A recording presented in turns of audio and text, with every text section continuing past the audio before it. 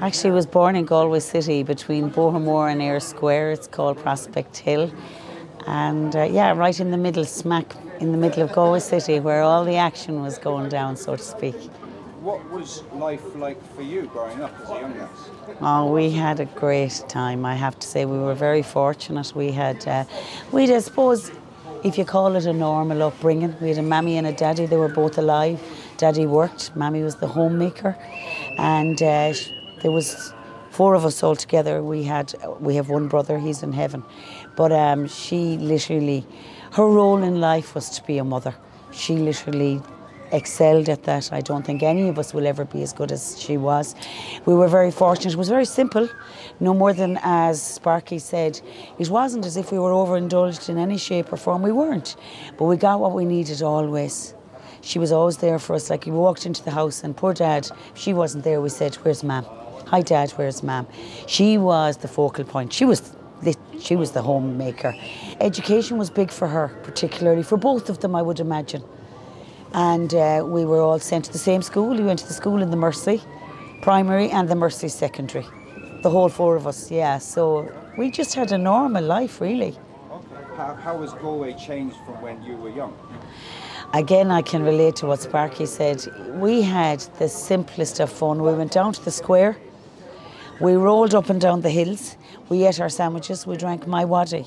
We left at 10 o'clock in the morning. We only came home when we were hungry. That is the truth. We came home when we were hungry. She never worried about us. There was no phones. We literally came home when we were hungry. We played 1, 2, 3 red light. We played you never went home without your friends either. You always made sure that if I was with, you came home together. But now, I just think, unfortunately, I think it's just, and I think Sparky said the same thing, it's a different Galway for my own child growing up at 19. Like, I worry about her at night time now. People worry about me. They say, "Oh, make sure you're okay." But you can't live your life like that either. You know, wondering what's around every corner. So I'm lucky. I suppose I don't appreciate how lucky I was, really, or am. You know, we were brought up to be yourself.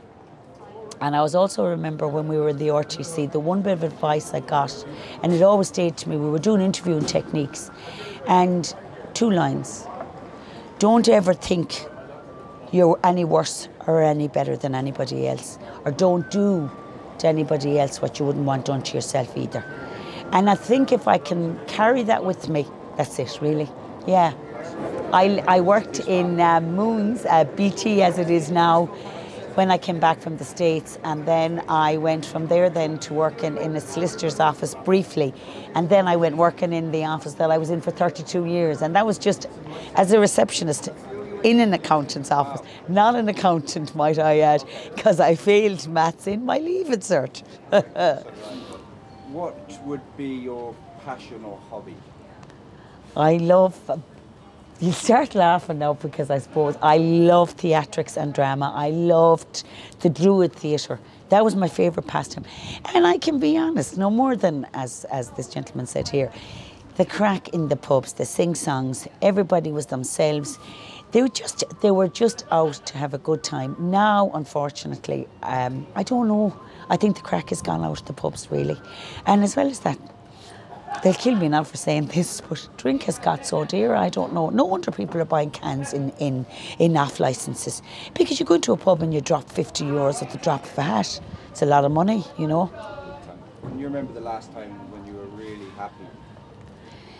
Oh, I think, again, it's when I was 36 when I had my one and only.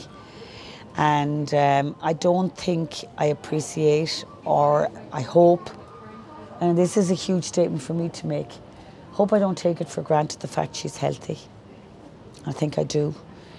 You know, when you look down at a child and they have 10 fingers and 10 toes, and the same applies, and you find out later on that, bless them, I think that's the biggest thing for me, that I think I take for granted sometimes, that I was blessed with a healthy child. Yeah. Healthy. I don't say normal here now, because what's normal nowadays, you know? Exactly. No, absolutely. Yeah. Can you remember your most fondest memory if you were to try and pull it from your brain right Oh, now? straight away, Christmas morning, sitting on the bed with a box of Maltesers. I can still see that red box of Maltesers, and the four of us were upstairs. Mammy was downstairs, Daddy was gone for a drink with his friend, and the four of us are up on the beds. And this big box with just Maltesers, and we just happy out. Beautiful.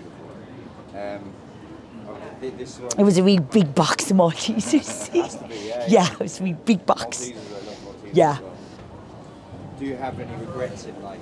Oh God, I can answer that straight away, because the minute you said that it was going to be profound, unfortunately, I have made attempts on my life.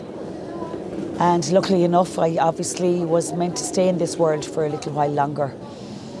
I'm very fortunate. I suppose I have regrets in that what I put my family through, in the sense, you know, when your family turn around and say they're happy you're in the high dependency unit, as opposed to literally being in the unit, as in concrete walls, as in from here to here, because they know you're safe.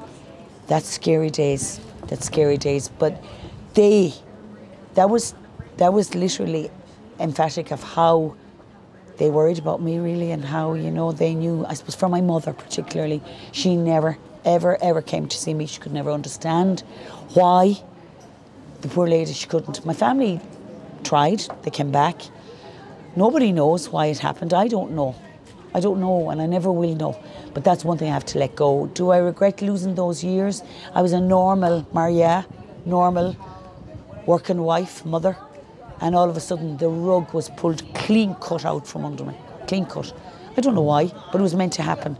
I did have a car crash, and I made one prolific statement, and I think that frightened them, and I'm going to leave it at that, when I said I wish I died in that car crash. And I can still see my three sisters look and say, what? And I didn't take it back either. So maybe there was a little bit of a warning sign there that the tumbling blocks were starting to tumble down. It was going too fast. And I suppose now I'm so grateful to be alive. And I suppose I owe it to my family, really. And I don't respect that. I don't show them that respect, I suppose, often enough. And I don't say it to them either, you know? If you could give your younger self one bit of advice, what would that be? Do you know, I wouldn't change it. I don't regret marrying. I don't, to say that I regret having Kate, God, Jesus, no, she was the best thing that ever happened to me. You know, there's a saying, if I had my life to live over, I'd do it all over again. I wouldn't change a solitary thing. We were truly blessed with, put it like this, I was very happy with our lot. And that's it. Yeah, that's it. That's it. Yeah.